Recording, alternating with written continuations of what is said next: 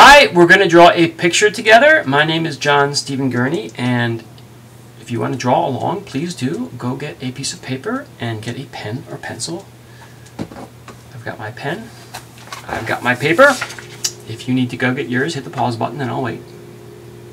Got it? Okay. So what you do is get your paper. The first thing you're going to do is draw the big number 8. And I should tell you first, just do what I do at the same time and there'll be a surprise at the end of the picture.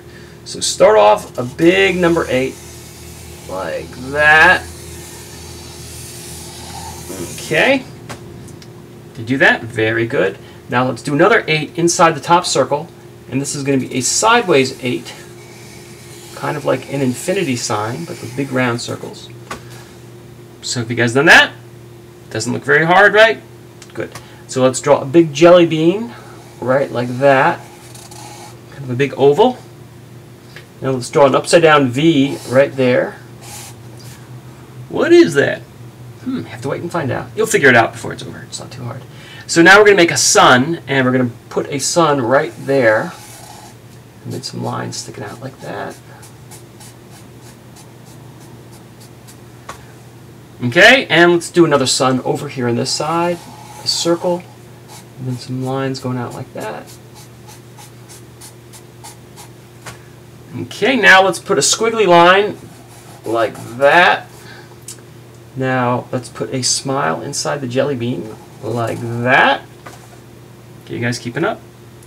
Now let's go right here to this part of the circle and make a line that comes out and down like that. And let's do the exact same thing on the other side. And if you guys are bright, you're kind of beginning to figure out what we're drawing. And inside the sun here, let's put another circle.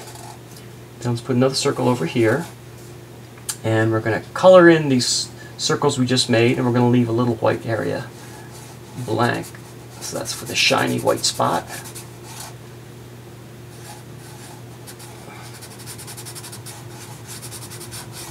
So you guys must know by now that we're making an owl, right? You figured that out? Very good. So let's give the owl, he's a horned owl, so I'm going to put some feathers on his head like that. Okay, and just do the same thing over here. Goes up and wiggle, wiggle, wiggle, wiggle. Okay, now we're going to give a pattern, and let's do kind of a ocean wave pattern, and that's going to give a suggestion of feathers.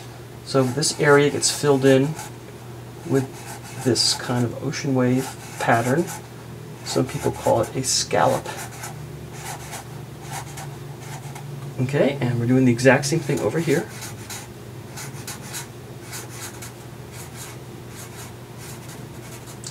Let's give them some wings.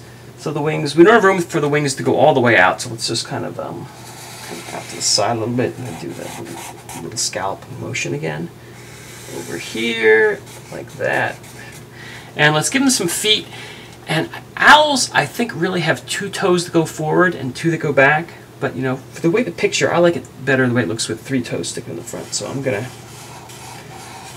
get written up by the Audubon Society, but this is just the way I like to draw my owl feet, like that. And it's always good to, you know, add a pattern. So if we can put some stripes on the toes, maybe. And you just drew an owl.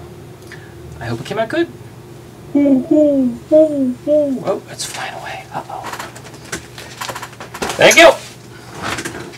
Now go turn off the computer and draw your own thing.